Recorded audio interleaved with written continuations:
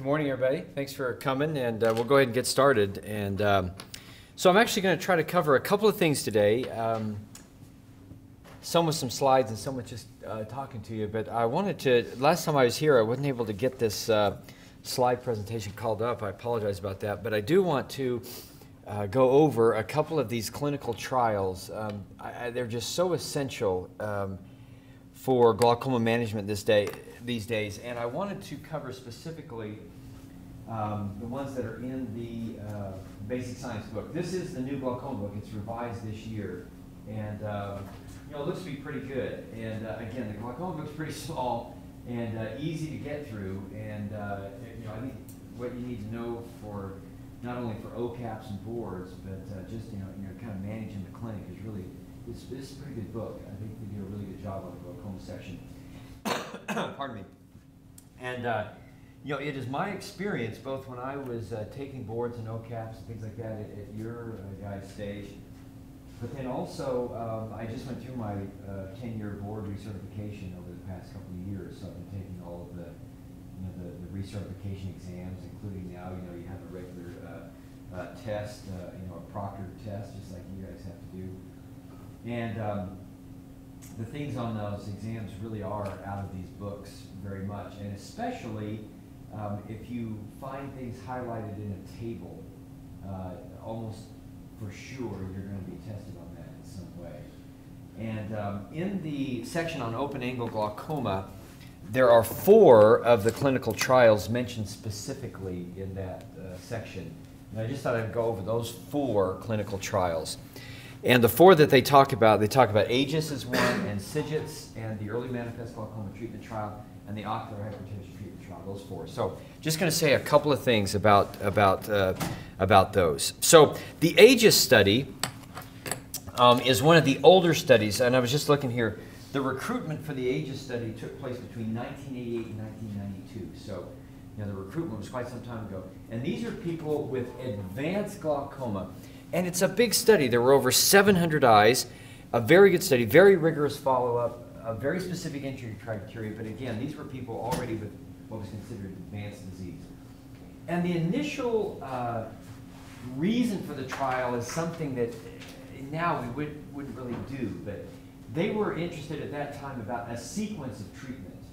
And when you had to treat these people with multiple procedures, which we all do, what was the best sequence? Was it to do a trabeculoplasty first, followed by a couple of trabs, or to do a trab and then ALT afterwards and then do a trab? Now again, that's not something that we would do these days, but back in the day when we didn't have all that many options, that was something to be considered. And in your book right here, right in this table that is on page 114, they list, the one thing about this study is there are multiple reports that have come out of this study. It's an incredibly well-described and rigorously followed cohort that's been going on now for 10, 15 years. And they're still publishing some papers from it. And they've listed here, they've highlighted 14 different publications, all right? But the one that gets all the attention really is this Aegis report number 7. And that is one that's highlighted right here. And what Aegis report 7 indicated was this following right here, that if you looked at this group, and they had divided them up into what they called the predictive analysis and the associative analysis. The predictive analysis was just trying to look at, if you were to follow very carefully what happened in that group for the first 18 months, would that be predictive for what would happen to this group long term? And then the second was just to look at the long-term follow-up of those patients. So in the predictive analysis, what they did is that they divided these patients by their intraocular pressure. So they would go through that treatment sequence, and then they would monitor their pressure, and they divided them up into those patients that always had a pressure less than 14, those that were between 14 and 17, and those that were above 17. All right? And then in the associative analysis, the report, this Aegis report 7 came out after 6 years of follow-up, and those groups were divided, again, based on their intraocular pressure, and it was a percentage, the number of visits with an IOP less than 18. Was it always less than 18? Was it less than 18, 75% of the time, 50% of the time, or less than 50%? So those are the 4 groups that they followed. And again, they were all divided up strictly by intraocular pressure, all right? So in that predictive group, you know, does what happened in the first 18 months predict what happens after 6 years? They found the following, that eyes with pressure greater than 17 had more visual field worsening than those with a pressure less than 14. And the amount of worsening kind of continued. So that early worsening based on intraocular pressure, it was somewhat predictive in that it just kept getting worse in that group that was above 18, or above 17, sorry. Now, in this day and age, now, I mean, my gosh, it's getting almost 20 years now since this stuff was published. I can't believe that, but it is. You know, to you guys, that might just be second nature. Well, of course it is. The pressure's higher and it gets worse. But understand that at the time that all these tests that we're going to go over today were getting recruited and the studies initiated, we just really didn't have that kind of information about does lowering the pressure really make a difference in terms of pressure lowering. And you might think that's crazy, but it really was the case, okay? So the next one was this associative analysis, and that is just looking at these patients after 6 years of follow-up, divided up based on what their intraocular pressure was at every visit. And did that predict, you know, how did they do? And what they found that eyes with a pressure less than 18, you know, that was one of the categories, less than 18 was the cutoff, 100% of the time, all visits. So this is this group that every time they came in, their pressure was less than 18. Even in advanced disease, they had almost zero visual field progression. And in that group, the average pressure was about 12.8, okay? So the one thing about this study that gets quoted a lot, and that's where a lot of people have in their mind, you gotta get the pressure to 12, okay? And it's based on this study right here. Now, it really didn't say that. It didn't say get the pressure to 12. It said get the pressure less than 18 at all visits. And that really makes a difference, okay? It's just that the average of that group was 12. And that's pretty remarkable, and that was remarkable data for us to see that even in advanced disease, that those patients with a pressure less than 18 all the time did amazingly well over the 6-year follow-up period. And then conversely, eyes with less than 50% of visits with IOP less than 18, so half the time their pressure was 18 or above, they had pretty significant visual field progression that was greater at 7 years than 2 years, and that was, you know, what the predictive analysis said. It just kept on progressing during that time, okay? So that's the AGES study, the Advanced Glaucoma Intervention Study, mentioned specifically in your book. So that's one we ought to know. This is another one, the Collaborative Initial Glaucoma Treatment Study, or the CIGIT study. Again, it's been going on for a long time. And this one was recruited, let me just get the dates exactly here for you. This one was recruited between 1993 and 1997. This came in response to a study that was published out of Moorfields in England at the time that I was a resident. So it was published about 1992, 1993, this Moorfield study, that just took patients that were just diagnosed with glaucoma, first diagnosis, and they randomized them either to surgery or medicine. They found that the surgery group, the trabeculectomy group, did better. Now, we'll talk about that study. I have it in my slides, but it's not mentioned specifically in your book. But, you know, that was a good study, but it wasn't done with kind of the size and rigor and follow-up criteria that kind of one of these large NIH-sponsored studies, like the AGES study we just went over. It wasn't in that same kind of rigor. So in 1993, very shortly after that Moorfield study was published, this American consortium got together, you know, to really do one of these big NIH kind of type studies. And it started recruitment in 1993 and ended, you know, about 4 years later, and then followed. And what this was is that, again, a lot of patients, 607 patients, very rigorous entry criteria and progression criteria and all of that. They were randomized either to medicine first or trabeculectomy, okay? And the one thing about this study that is important relative to other studies is that this was one study where they allowed the treating physician to titrate up the use of medicines, okay? And also, it's one of the very few studies of these big trials that allowed prostaglandins, which, you know, they'd come out now, right? They were available. And, you know, of course, that prostaglandins has revolutionized medical management of glaucoma. So one of the most important things in this study right here, and it's actually mentioned specifically in the book, in your table here, is that in both arms of this study, there was really very significant pressure lowering. In the surgery group, it was 48%, but in the medical group, it was 35% also. So both of these groups had a lot of pressure lowering.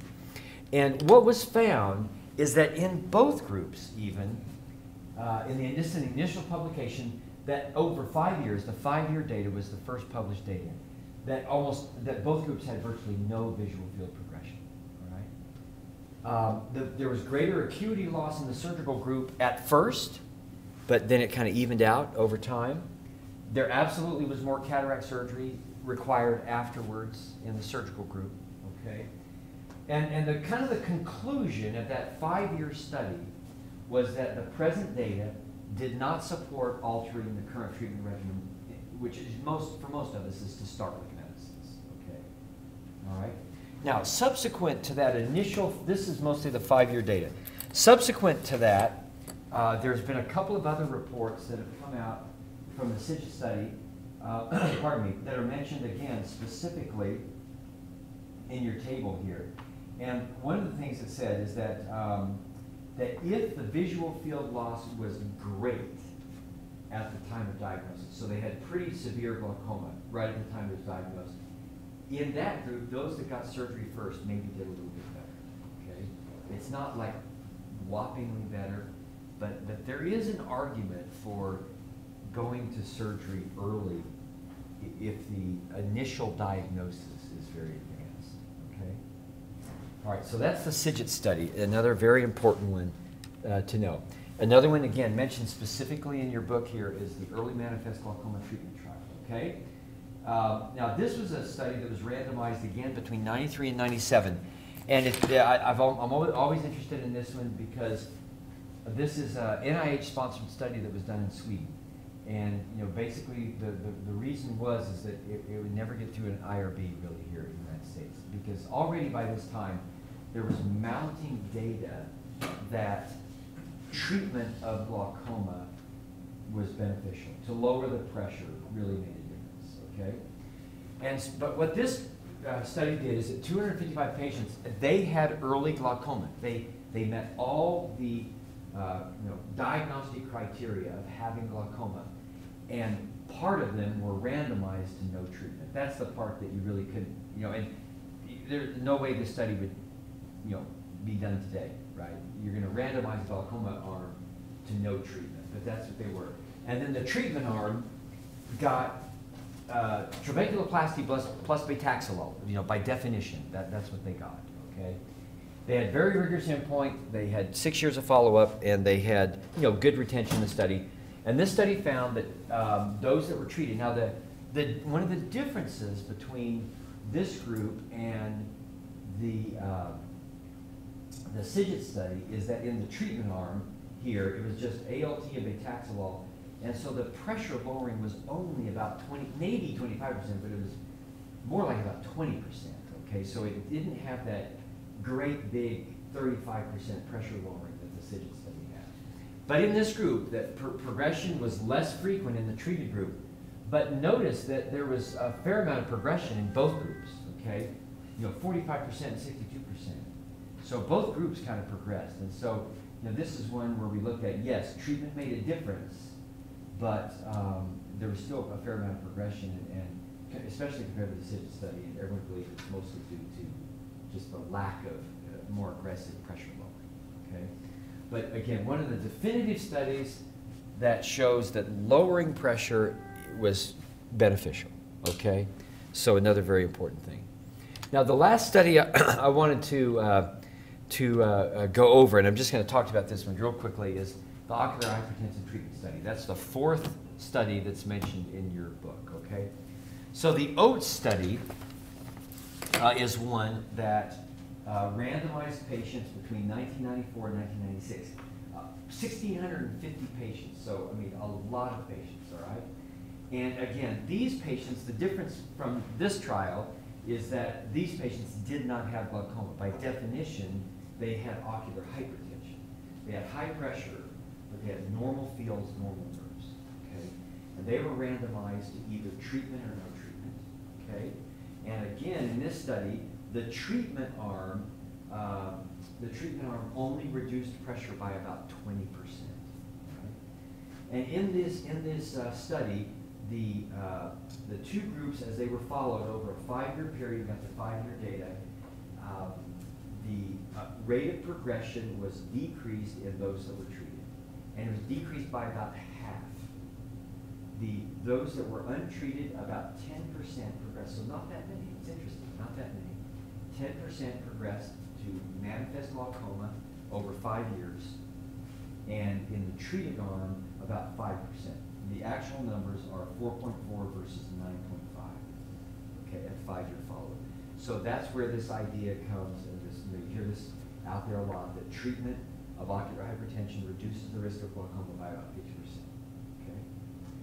The other very important things that came out of the OATS study that are listed right here is that the importance of doing pachymetry. All of that came out of the OATS study.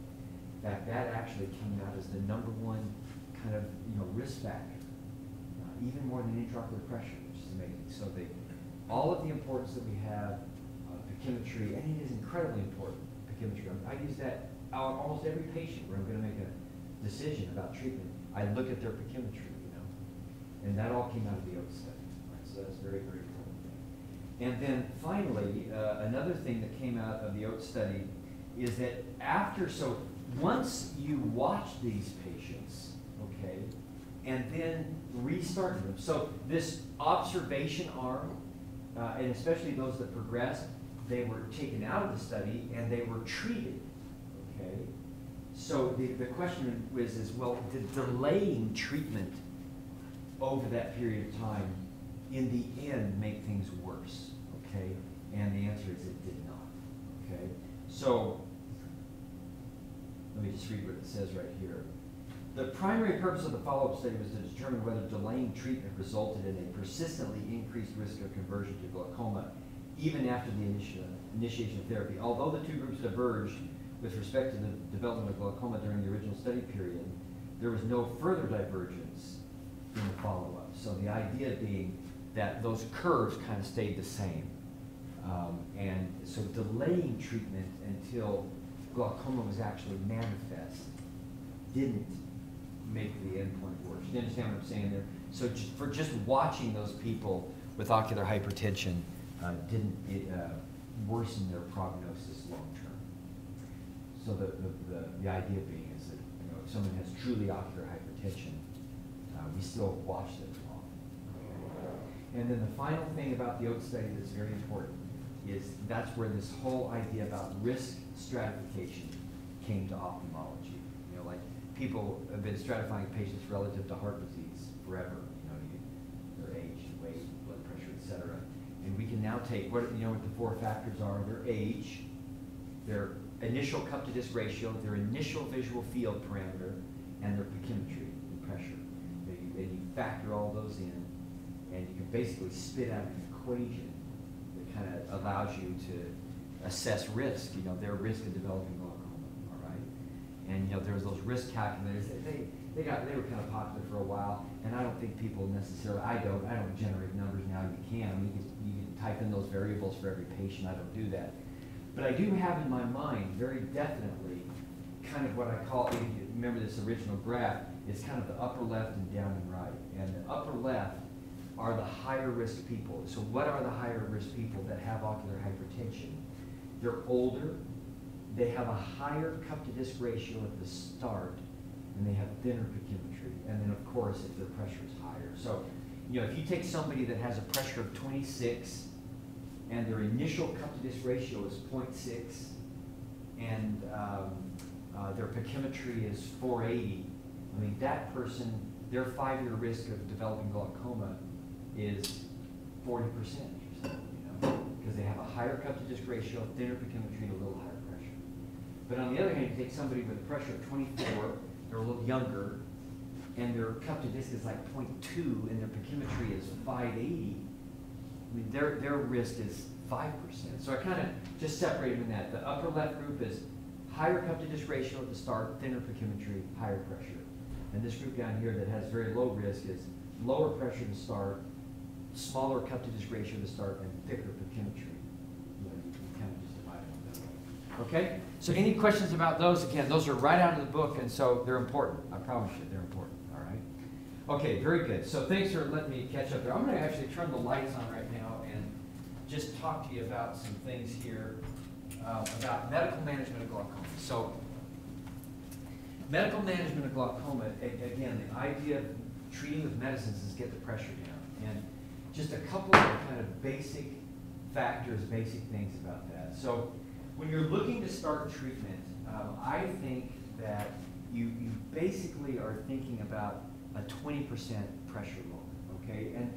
And especially with prostaglandins, you almost count on getting a 20% pressure lowering to start with. And if you don't get a 20% pressure lowering, just kind of in your own mind, maybe I would try a different drug, okay?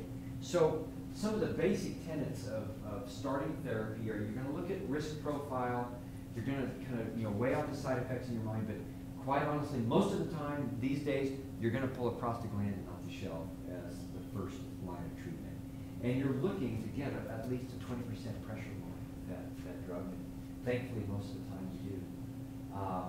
And then, of course, you're going to look at tolerability and how well the patient's doing. Okay, and then you might have to step it up from there.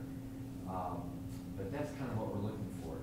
And so the key to this chapter in your book, and not just for taking note caps, but just the practice of the medical management of glaucoma. The key is this table right here, okay? And this table is what dominates this section. The entire section of the book is basically just a narrative of this table. And I always want to concentrate on this table because I know when I took my own boards, there were like count them, three questions on this drug called Daranide. And I thought, what the heck is Daranide, you know? I had really never even heard of it. And then I went back, and because I remember, I said, what, I gotta look up Daranide. And Daranide was just one drug that was just mentioned in this table. And that's kind of the only place it was mentioned, and yet there were like three questions on my actual boards about Daranide. So I will guarantee you, and then, like I say, I've just taken the recertification, and all of the medical, medical management glaucoma questions basically came right out of this table. So in the new book, the table is on page 171. And so what I want to do for the remainder of our time together today is just kind of go through some of the key points of this table with you, okay? And basically what the table is it just outlines the various drug classes. Lists all of the available drugs within that class. Basic things about side effects, profile, expected efficacy, that kind of thing, okay? And it divides them up by drug classes. So when we think of the pharmacologic agents of glaucoma, we divide them up in our mind by drug class, right? And we just have them kind of associated in our mind of, what's the risk profile of that drug class, and then what might be the best ones to choose. And quite frankly and honestly, a lot of what you do within that drug class will depend on a patient's insurance and what's covered and what's not covered. You hate to make decisions based on that, but we do it all the time, all right? And so there's some practical realities of it, but most of it is just kind of thinking of a drug class, what's the expected efficacy of that class, what adds together well, right? Because that's about knowing the mechanism of action and why X drug might work with another, things like that. So let's go over a few things and we'll go over together. So the way they have them divided up, I think, really, in order is not alphabetical, but in the order that they are most used, quite frankly. So the first class is the prostaglandin analogs, okay?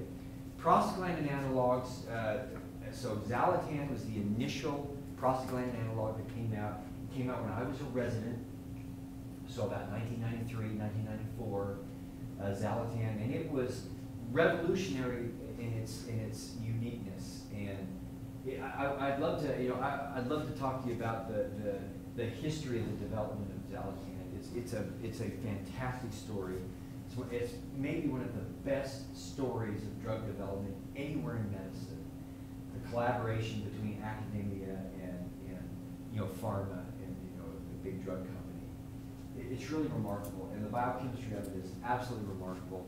This prostaglandin F2 alpha, which is a naturally occurring prostanoid. From the 1970s, we knew that you could give that drug to somebody and it would dramatically lower the pressure, but the side effect profile was just too dramatic. And so, these scientists, especially ones back at Columbia, Vito back at Columbia, working with pharma, just basically spent years kind of separating the side effects from the efficacy of the drug, and it went through all of the different molecules and came up with Zalatan. And it's just fantastic, its side effect profile is so mild, and its efficacy is so great, and it's really a great story. And so it was released in 1993, and like I said, we didn't know what to think of it. It was just so different and new, but gradually as we started to use it and use it in patients, he said, oh my gosh, this thing is fantastic, relative to the other drugs that we had available to us.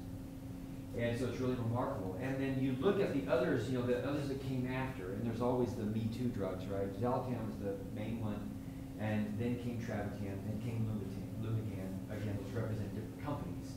And that's kind of how it works sometimes. Travatan is Alcon, and Lumigan is Allergan, and Zalatan is Pharmacia. And Zalatan is so unique, and it was so revolutionary that it was given, I think, it just went off patent a while ago. It was given like a 17-year patent. Now, to get a 17-year patent, I mean, it's got to be something remarkable in terms of how unique it is, right? And it was unheard of to get a 17-year patent. And so these other drugs that came out, Travatan and Lumigan, you look at the difference in those, just look at them biochemically, and what the Zalatan developers found, the main side effect was this redness and hyperemia, okay? And they modified the drug, but what they found is that there was one double bond, I think it's like carbon 14 or something like that, there was one double bond that if they saturated that out, that took away like 90+% of the redness, okay? Well, Travatan and Lumigan, right, we all know they cause a lot more redness than, especially brand name Zalatan. And the reason is that they've still got that double bond in their molecule, because to take it away would infringe on patent, right? So they had to leave that in there. And so it very simply explains why Travatan and Lumigan cause a lot more redness than regular Zalatan does, that one double bond. Okay, so it's really, really interesting just from a biochemical standpoint. So what are the main drugs that you use that are in the prostaglandin category? Well, what are the generic names? There's latanoprost. What are the others? Travoprost, bimatoprost, right? And then we have one other, which is what's that? Alphaprost? Yeah, the Zalatan drug, preservative-free. Okay. So when you think of those drugs, what are the main advantages of the prostaglandin drugs that you have in your mind? Dosing is huge. Once a day. It was the first truly once-a-day drug that we had, and that's remarkable. Okay, so dosing is huge. What are the other advantages of those drugs? And IOP lowering. Efficacy. Yeah, I mean, there's nothing else like it. As a single agent, it is not uncommon with those drugs to get 30%, 35% pressure lowering from a single agent. And the clinical trials that I was showing you there, they substantiate that dramatically. Of all those clinical trials, and we could talk about the normal tissue glaucoma treatment trial in addition. Again, that's not mentioned in your book. It's a huge trial. The only trial that allowed the use of prostaglandins was that SIGIT study, and it was the only one that had 35% pressure lowering in the medicine group. Nothing else even came close to that. They're all around 20%. So efficacy is tremendous. So dosing, fantastic. Efficacy, fantastic. What are the other advantages? Yeah, tolerability. Really, really pretty exceptional, especially with the old brand names out. They tended to be comfortable. So, and well tolerated. So when you think of side effects and issues that come to your mind, what are the issues and side effect issues with prostaglandins that you think of? That you tell your patients about? Long eyelashes. Iris change, right? Lashes. Lashes is almost universal, okay? And yeah, the eye color change, it happens. I think it was overstated initially, and it hasn't seemed to be a problem. And we've been using these drugs forever. The eyes that really are the ones that are most susceptible to a color change, I think, are kind of this kind of brownish green color, going darker. A straight blue eye, I don't think I've ever seen that affected. I've seen a kind of a brownish eye be made more brown, and especially kind of this brown-green color. I think that's the one that's more affected. But a dark brown eye seldom gets darker, and a blue eye, I don't think I've ever seen a blue eye change nor heard of one. Maybe there is. I'm sure you can find some report, but blue eyes are usually left alone. But it is real. What are some of the other things? More recently, what's been described with the prostaglandin drugs as a side effect? Skin darkening. Skin darkening, definitely. Orbital fat. Yeah, the orbital fat thing. Now that's one that we missed as a profession for quite a long time. And when someone, finally kind of brought it to everyone's attention and we started looking for it, yeah, that is real.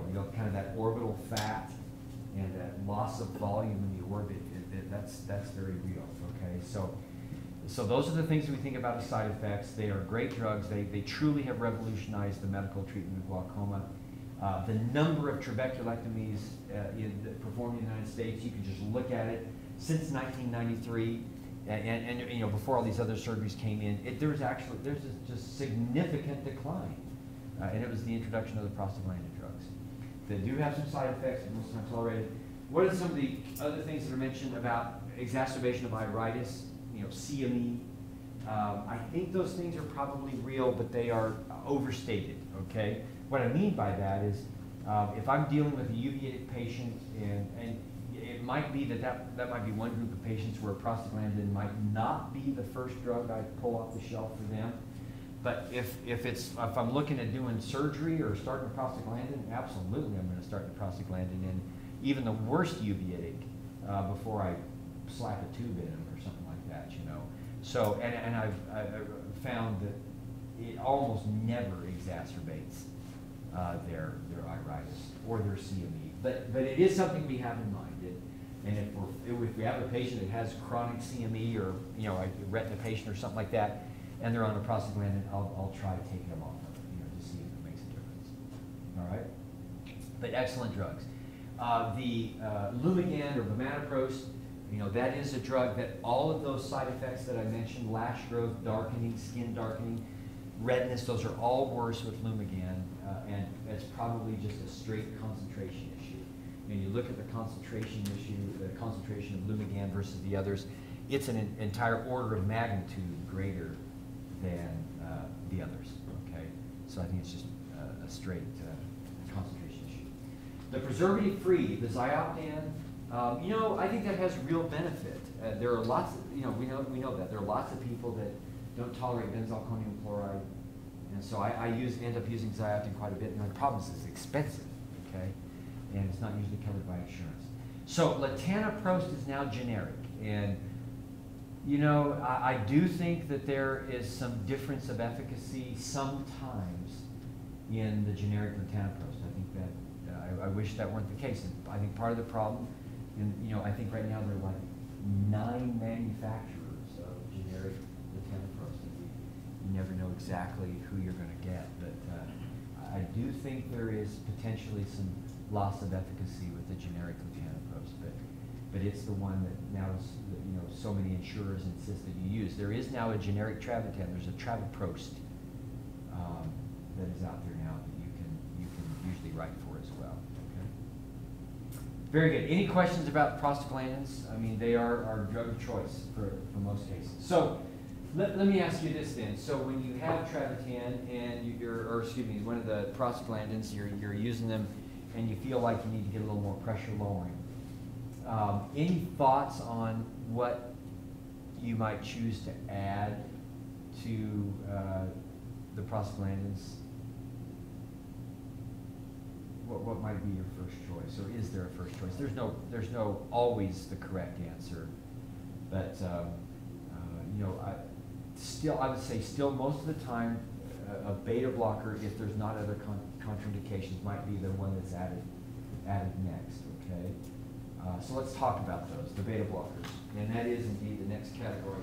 The beta adrenergic agonists, you know, the beta blockers, and they were always referred to as the beta adrenergic antagonists. So beta blockers have been around forever. Timolol, Timoptic was introduced in the 1970s, I think, right at the end of the 1970s. So it's a drug that's been around for a long time, and we know a lot about it just out of use, okay? So what are the non-selective beta blockers? And what is, that's the main category of the beta blockers, is selective versus non-selective. And what's the difference there? What are the non-selective beta blockers? They block beta 1 and 2, right? And the selective block selectively which ones? That's correct.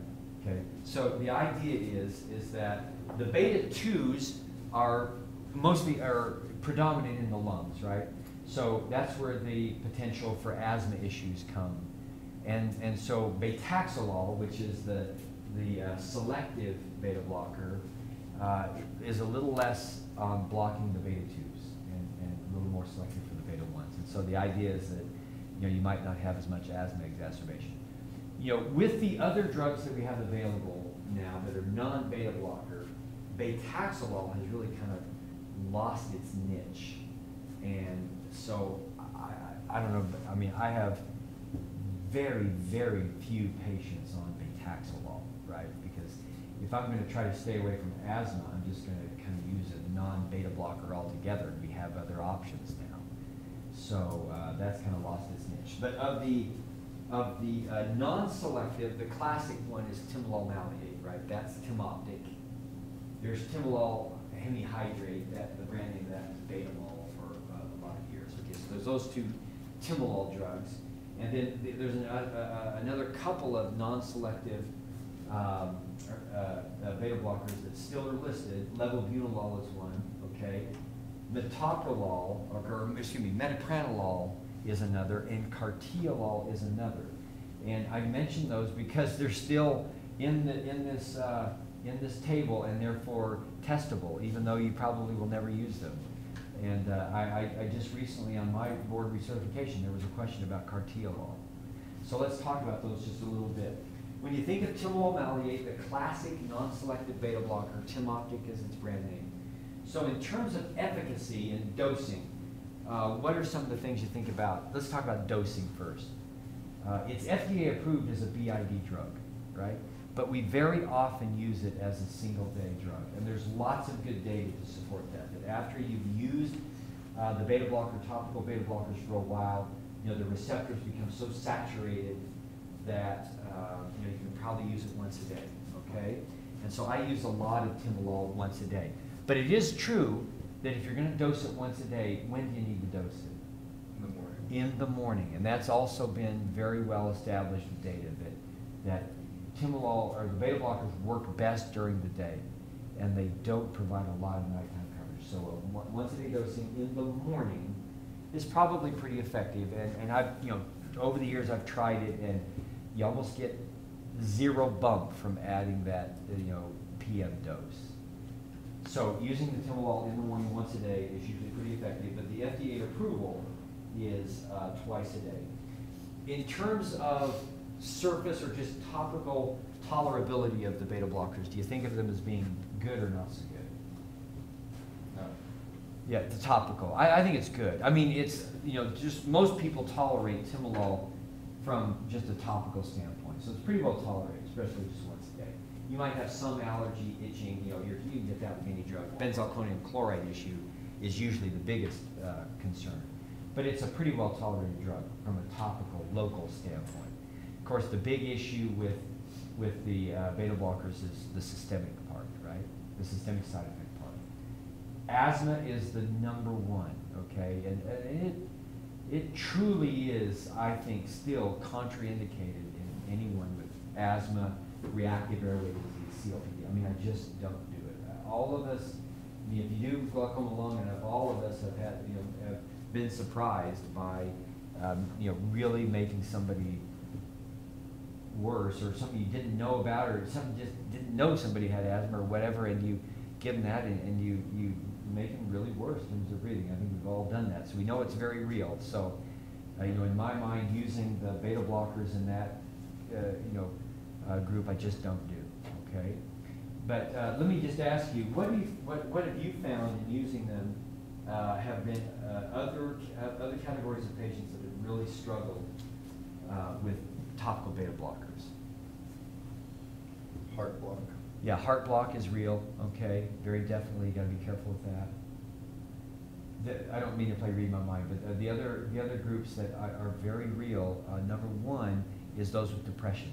You absolutely can exacerbate depression with just topical beta blockers, and that's very real.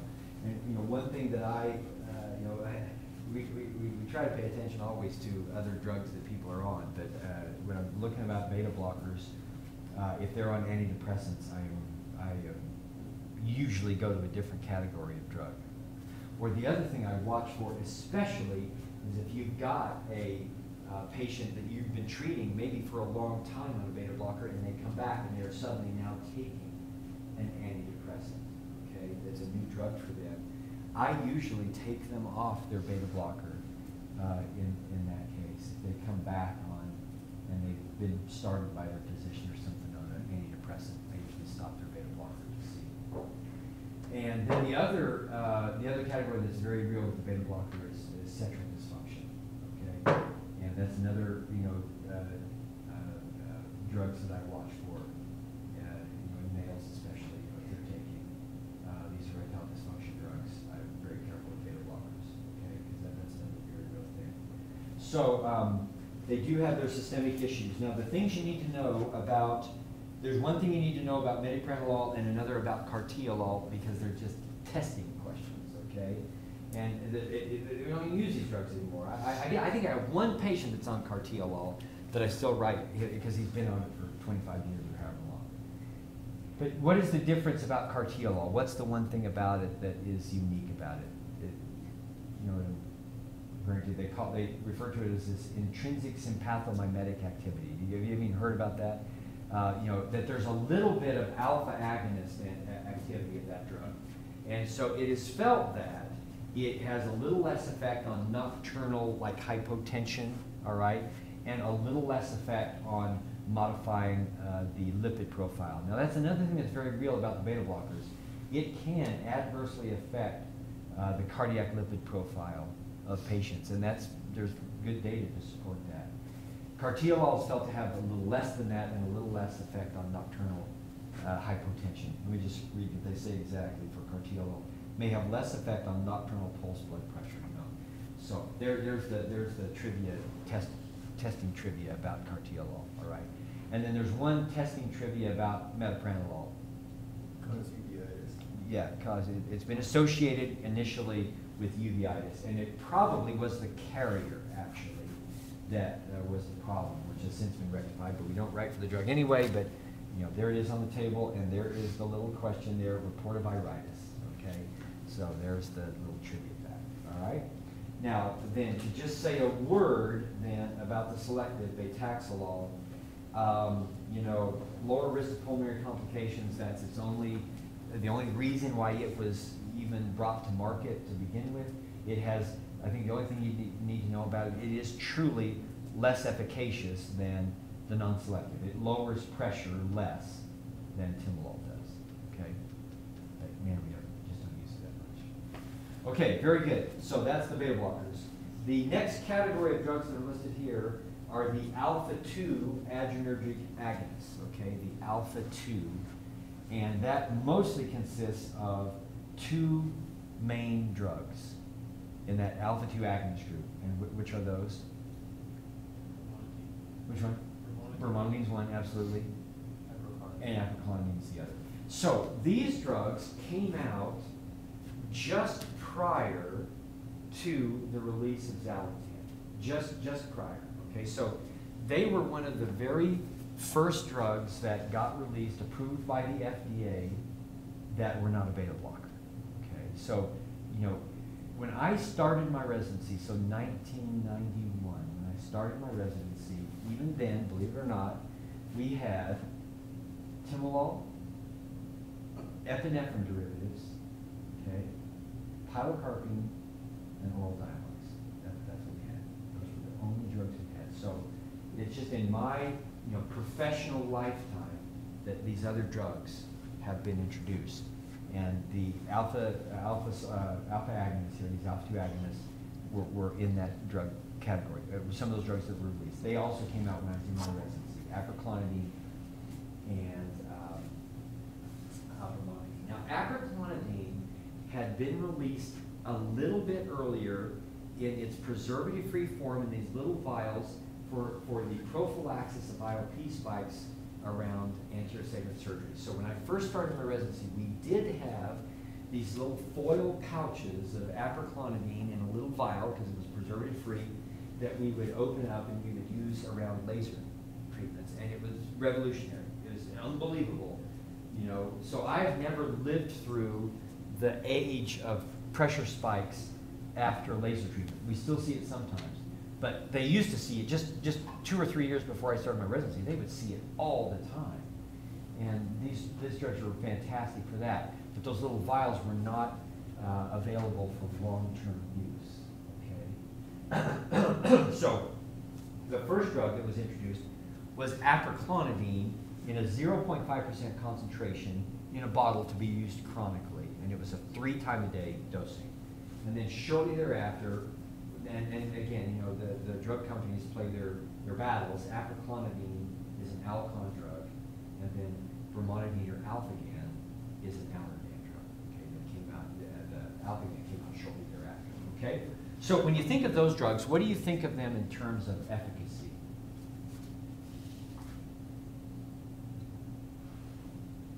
What do you think? Yeah, it does.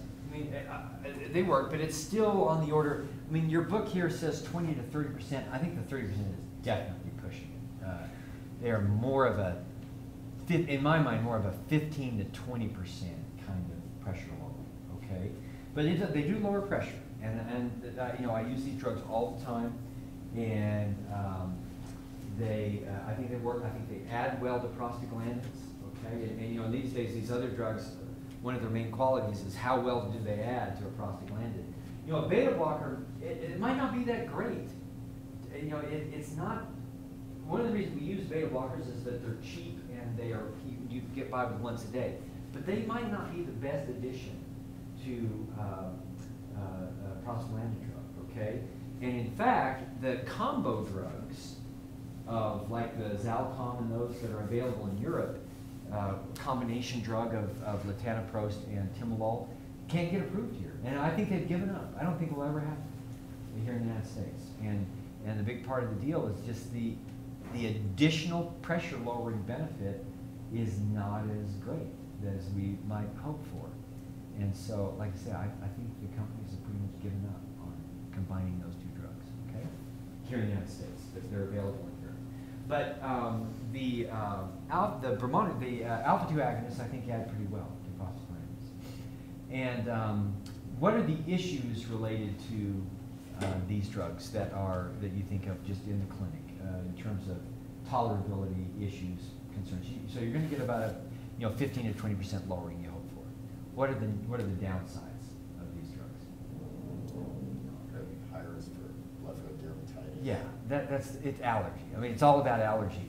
Any of these agonists or these alpha agonist drugs, epinephrine, falls in that same category. Propine, and so like I said, when I say epinephrine, propine is the drug that we had available to us when I was a resident. We almost never use anymore. Allergy is the issue with all these alpha agonists. Allergy is the issue, and it's still the issue with bromonidine.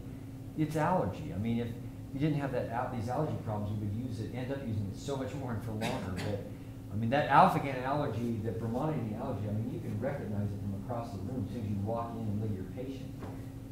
Well, okay, we're stopping bromonidine today, and unfortunately, it happens in a lot of patients. And I truly think that here in this very dry environment that we have, that it's even more prevalent than it is. And I think that was well proven when the brand name drug was out. You know, we would have so much more trouble with it here than say they did in Seattle or something, where they had a much more humid climate. Okay, so allergy is the whole issue, really. I mean, it's the major issue.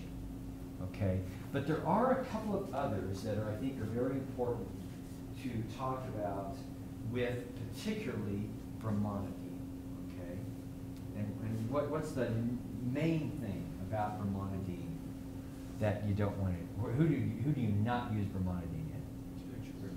Absolutely, yeah, children. You know, especially infants, and that actually we were the ones here that published that, you know, initial kind of warning, and yeah, I mean it is absolutely real. And there have been some reports of putting infants, you know, into the hospital, but to certainly sedate them for 12 hours is, you know, you'll do it. So we don't give that drug to any child. I don't know, and who knows what the cutoff is, but I kind of think something like, you know, less than 8 or something like that, you can make them at least very tired. And an infant, it's absolutely contraindicated. Not so much so with aproclonidine, and in fact, it's much less. It just doesn't cross the blood-brain barrier as much. Okay, but alpha-GAN bromonidine definitely does. Okay.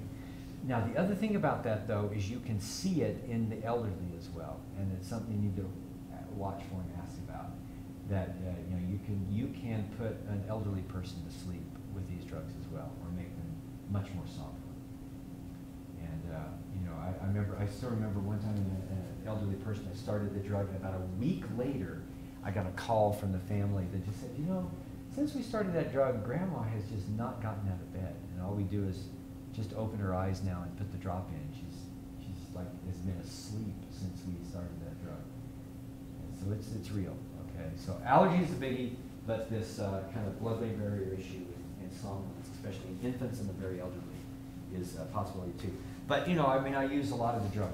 I will say this, and I'm a fan of generics and et cetera, but the alpha-GAN P, okay, brand name alpha-GAN P is a way better drug than generic 0.2% bromonidine. There's less allergy, and the P stands for a different preservative, you know, that pyrite preservative. And so the only problem is alpha-GAN P, of course, is not covered very well by insurance. So you end up writing for 0.2% bromonidine all the time, but way more allergy, way less tolerated than alpha-GAN P. That, you know, it just irked us all that when Combigan came out, which is an Allergan drug, you know, who makes alpha-GAN P, Combigan has the 0.2% bromonidine. It doesn't have the 0.1% with the pyrite thing, and you know, that's all about money and drug development, unfortunately. But so, you know, Combigan will give you way more, in my opinion, will give you way more allergy than brand name alpha-GAN P, because of the concentration and the lack of different preservatives. Okay. All right. Very good. So those covers those drugs. Now, the next major category of topical drug is the topical carbonic anhydrase inhibitors. Okay. And so that's another drug. That was the first drug that came out, topical drug. It came out right at the beginning of my residency. Trusopt was the drug, and that was the first kind of non-timolol drug that came out that was also not epinephrine. Okay, so in boom, and during the time of my residency, in order, were released Trusopt, alpha-GAN, then Xalotame. Okay, all three of those came out, you know, 20, how many years ago that is now, 20 plus years ago, when I was a resident. And so we had all these drugs. So Trusopt was a drug. It's a good drug, and it was really fast tracked through the FDA. The FDA was just, you know, clamoring, give us a drug other than timolol that we can get approved, because we know we need it, right? And so Trusopt was fast tracked. It's topical carbonic anhydrase inhibitor. We use it, and we still use it like crazy. But initially, it was kind of disappointing, because It's 3 times a day dosing. That's the other thing about I wanted to say about Alphagan and bromonidine. Those are truly 3 times a day drugs. Now we use them a lot twice a day, but they are only approved by the FDA as TID dosing, and there's a very, very definite trough effect if they don't take that midday dose. So unlike I said about the beta blockers, adding that PM dose sometimes doesn't do much. That third dose of Alphagan or bromonidine, that makes a difference. And the problem is that's the hardest one to get in. That midday dose is the one that's so hard to get in, just from a compliance standpoint. But it does make a difference. And the same can be said of dorzolamide. It is truly a TID drug. Okay, so this is another drug that let me see what your book says here. Yeah, it says 15 to 20%, and that is real. I mean, it's a 15 to 20% additive drug, or used by itself. The great thing about dorzolamide, the topical carbonic anhydrase inhibitors, the great thing about it, in my opinion, is the systemic safety profile. I mean, I think it is as safe as we get. I was going to look at what they say here. They kind of list the, on comment systemic, yeah, less likely to induce systemic side effects of carbonic anhydrase inhibitor. Yeah, I mean, like way less. Compared to oral Diamox, they're like incomparable in terms of side effect profile. The biggest thing with the dorzolamide is you get kind of a bitter taste. That's probably the biggest thing you'll hear your patients describe. And it is. It's pretty much universal.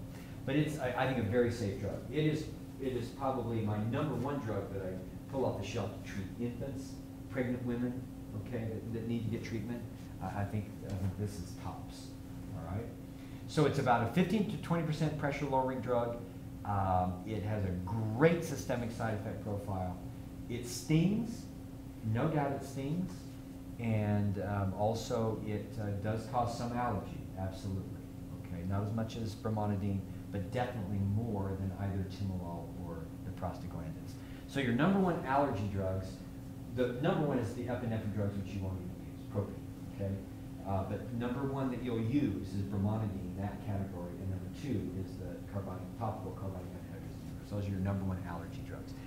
Why do I say that? Well, when you have a patient that's taken 3 drugs and they've got an allergy, and you want to try to find out, stop the bromonidine first. Okay, and if that doesn't do it, stop the carbonic anhydrase inhibitor, and then finally stop something else. Right? That's the order you would go in to try to find what the other can do. But it's almost always the bromonidine. Okay, very good. So I like the drug. I like these drugs a lot. Use them a lot. And then finally, brinzolamide, which is Azopt. Okay, Azopt still available, brand named Azopt. Unfortunately, very, very expensive now. So we practically don't use it. But Azopt, in terms of comfort, is way better than generic dorzolamide. And it truly is. It's much more pH balanced. That's a pH issue. The pH of the Azopt is much more physiologic, so it just stings less. It's much more comfortable. But it's prohibitively expensive now for most people, just because of insurance costs. Okay. All right. Very good. Any questions about that? So those are the big 4, right? You got the prostaglandins, got the beta blockers, got the bromonidine types, the alpha-2 agonists, and then we have the topical carbonic anhydrase inhibitors. Okay. Now, in the CAI category, of course, you've got to talk about acetazolamide and methazolamide. You can't. We would spend the rest of the day talking about the side effects of those drugs. They are many, and there are. Most of the time, I think of those drugs now as kind of temporizing agents. You've got somebody with an acute glaucoma for some reason, or their pressure is 40, and you're going to take them to the OR in 3 days or something, because that's when you can get in. You put them on that in the meantime. You know what I mean? You're trying to temporize. I have more than a few patients who are on this drug chronically for various reasons. The main one being that we feel that their surgical risk is high enough that it's worth trying this, and the patient understands that. And they all have the side effects, but they prefer that versus taking the risk of surgery, and I can totally understand that in some cases. some of these patients are ones that have had an adverse outcome surgery in the other eye, for example, or something like that. When I was a resident, everybody was on Diamox, and so the glaucoma clinic was the most miserable patient clinic. People felt horrible all the time, and we knew that, but we just didn't have any other options. But we still pull it off the shelf. I'm surprised how often we still use Diamox for this kind of temporizing kind of category. I will say this, and this is absolutely true. If you are contemplating using one of these drugs for chronic treatment, use methazolomide. It is definitely more tolerable, okay? Again, the problems are it's a little harder to find and it can be more expensive, but it is absolutely more tolerable than oral Diamox, no question, okay? So if I'm thinking about using this as a chronic drug, I try methazolomide, okay? Okay, great. We're out of time, but again, just refer to your table here about the few remaining drugs, which are the cholinergic agonists, the pilocarpine group, okay? Again, we use them very seldom. We used to use them all the time, very seldom now, but you'll still have a few patients on them. And so, just review those. And then the combo drugs, okay? Comigan and Kosop, I'm using the brand names, of course, and then now Simbrinza. So, all of those drugs are good. I think of those drugs, the one I use the most is probably dorzolamide timolol, because I think the tolerability profile is the best of that one. And I mean, combo drugs, let's be honest, I like them a lot. You can be a purist, and I try to be kind of a purist, but there are many times. So here's the thing. So you've added a prostaglandin drug, and yes, you're number one, and you got 20-something% lowering, but the pressure's still too high. And you still need to lower it. Your target's less than 15, and they're starting at 28, and you started a prostaglandin, and you've got the pressure to 20, and you think, well, okay, that's a reasonable response. I'll take that, but it's not what I want to be. I've got to have another 25% lowering of this pressure. I sometimes will, in that instance, I will add a combo drug right off. And like I say, the purists would say don't do that, but the reality is you got to get another 25 to 30% lowering. The chance of getting that with any single agent that you have available to you is incredibly low. So I use a lot of combo drugs, and in that setting I'll add them right off without stepwising. Okay, but most of the time I still do stepwising. If I need about a 20% lowering, I still add just one drug. I'll add a beta blocker, or I'll add dorzolamide or something by itself, and then go to a combination. But if I still need 25 to 30%, I'll just go with the combo drug. Dorzolamide timolol I like a lot. I think it's well tolerated for the most part. It's cheap. Comigan is good also, but it's expensive. There's no generic of it yet. But I think that drug will come off patent pretty soon, because it's just two generic drugs put together to make a brand name drug. It's drug games. So because of the fact that it's just already two generics that are available, I don't know when the patent runs out. They usually don't tell you that, but it won't be very long. So we'll have a generic combination Combigan before much longer. And then Simbrinza again. The one thing about Simbrinza is that Zabriskie is matched with brinzolamide, which is still a brand name drug. So that patent might be a little bit longer. Simbrinza, I don't use a lot of Simbrinza. It's just two drugs that are readily available, and you still get all the allergy issues because it's got the 0.2% bromonidine in it. So, and it's very expensive. So I don't see a lot of use for Simbrinza. I just use it some, but not that much. I usually use the separate agents. Okay, don't want to keep you any longer. Thanks a lot. Have a good day.